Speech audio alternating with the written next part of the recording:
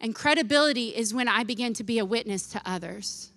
When I begin to go into my workplace, and I don't have to mention the name of God or Jesus, but there's something on my life that represents the God I serve. I want to ask you, do people in your workplace know you're a Christian because you tell them you're a Christian? Or can they tell by the way you live? And what this looks like is I accept others unconditionally. It doesn't mean I accept their lifestyle. Here's the thing. The Holy Spirit's job is to change people. Your job is to love people. Let the Holy Spirit do his job and you just love them. Man, I'm telling you, just begin to be kind to the people that are angry. You know the angry elf at work? They always look like they just got done sucking on a lemon. You know, be nice to that person. Accept people unconditionally. The next thing is encourage others continually. Be the voice of encouragement in your workplace. Here's the thing. I read this study, and it says that workplaces that had employees that exemplify the fruit of the Spirit, it does this. It impacts employee engagement, job satisfaction, organizational commitment, and organizational spirituality. You want to change your workplace? Show up with the fruit of the Spirit. But if the fruit of the Spirit comes from spending time in the Spirit. Hello. So no wonder why our workplaces are void. Our devotion life is void. And we're looking for our employer to give us the fruit that we're called to bring in every single day. The next thing is I'm going to forgive others freely. I'm not going to be a grudge holder in the workplace. You know, like I'm not going to send out the whole email to everybody in the office about who didn't take out the trash. Betty, like don't be that person. Like let it go. Some of us, we're like so full of bitterness in our workplace and we wonder why we're miserable. Like exemplify the fruit of the Spirit. It's giving you credibility. Next is to help others freely. It's not just doing my job. Well, it's not my job to do that.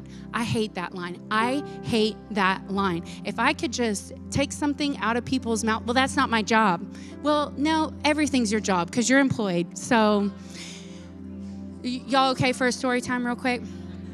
Okay, I got hired. I was working at Sonic, and I love my job at Sonic. And just by the way, I am as happy and fulfilled working at a church as I was doing corn dogs. My joy and satisfaction didn't change when my employer changed because my employer was always God. And so I love Sonic. I got bored with my regular job, so I started memorizing people's orders. So I would memorize your car, and I would know your order, and I'd wait for you to pull up. And then I'd come on the speaker and say, are you getting a large Coke Zero with cream and vanilla and corn dog, 2 mustards, and a large tater tot extra crispy? And they go, yes, I'm so glad you got it. I'm like, got it, we'll have it right out. I loved it. It was my challenge. So I always did this for different people. Well, this guy would come through every day, and I had his order memorized. Well, I didn't know this guy was starting a bank in our town. And he got together with his board, and they're like, who do you want to hire? And he goes, I already know. She works at Sonic. So he rolls up to Sonic, and I saw him pull up, and I said, hey, I got your order in. Is it the same as usual? He said, yeah, but can you bring it out? I said, no problem. So I brought it out. He said, listen, I want to hire you. And I said, okay. So he hired me as a teller. So I started working as a teller, and I would get bored because there wasn't a lot of foot traffic. So then they moved me to commercial teller, and that was still boring to me because I was moving through my work so fast. So then I saw the president's loan processor, and I noticed she was always busy. So I went over to her, and I said, hey, if you've got extra work, I can do it. She goes, have you ever processed a loan? I said, no, but I promise you I'll learn. And so I started learning parts of her job. So she was getting ready to go on vacation. And the president of the bank called her in, and he said, I don't know what we're going to do for 2 weeks. You're going to be gone. And she goes, well, actually, I've been teaching Crystal my job. She works as a teller over here. And so she's been actually doing a lot of my job, and I think she can do it. So for 2 weeks, they met with me. Do you mind filling in her spot? I was like, no problem. So I was doing it. Well, I got through all the president's stuff.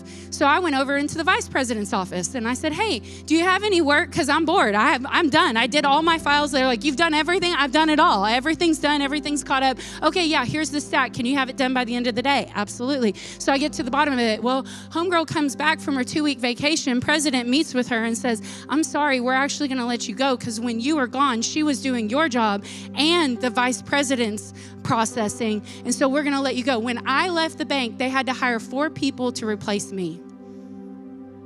Do you work with that level of excellence? And when I left the bank, I was making more money in the short amount of time than what I had gotten hired on. You're wondering why you're not promoted. It's because you're scrolling Facebook on company time. And you're wondering, well, they just don't promote me. No, you're just not excellent. You're just actually lazy.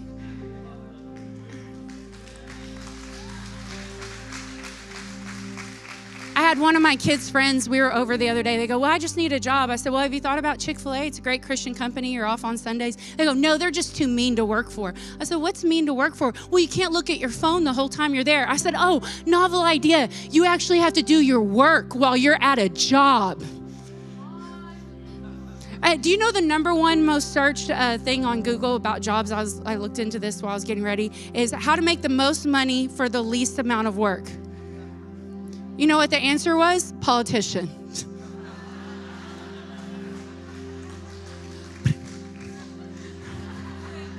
All right, next level up the rung. Generosity. It's when now I go to work so I can give to meet the needs of others. I go to work and I pull an extra shift so I can make somebody else's car payment. I go to work and I work overtime because I want to pay for another kid to go to camp. There was a business owner here in our church, and he had one of the most amazing contracts that's ever come into his company. And he said, Crystal, this isn't just going to bless me right now. It's going to bless us for the next 15 years. He said, I'm so excited because now I have a 15-year strategy of how I'm going to sow into the church. I want to challenge you that you want to talk about job satisfaction is when now when I clock in, I know that God's going to bless me. He's going to bring it to me, but it's going to go through me to others. That I'm able to now to give, to make a difference, to make an impact on somebody else. So when I do their Sonic order and get drinks for everybody in the office, I'm not having them Venmo me $1.75. I say, you know what? I'm paying everybody's drinks today at the office. Y'all didn't like that. Don't Venmo request somebody for $1. Just be generous, amen? Next level up is eternity. Eternity is to be rewarded in heaven. God is watching how you work. And in Colossians, it says this in 3:24, it says, knowing with all certainty that it is from the Lord, not from men. Your W-2 it's not your reward. Your paycheck that got deposited, that's not the reward. It's this, that you will receive the inheritance, which is your greatest reward. It's not the Christmas bonus. It's not the sales bonus. No, it's when you get to heaven, he's going to say, Crystal, I saw the way that you honored me with the ketchup at Sonic. I saw the way you honored me with that business transaction. I saw the way that you mopped those floors. I saw the way that you straightened those chairs. I saw the way that you bussed those tables. I saw the way that you waited those tables at Olive Garden. I saw the things that you did. And here's the reward, because the whole time it is the Lord Christ whom you are actually serving. I want to ask you this. If God was your employer, would you keep showing up late for work? If God was your employer, would you spend the last hour of every day just sitting at your desk, counting the minutes to clock out? Or would you work with honor? Would you work with excellence? Would you work with integrity, knowing that your life is making a difference?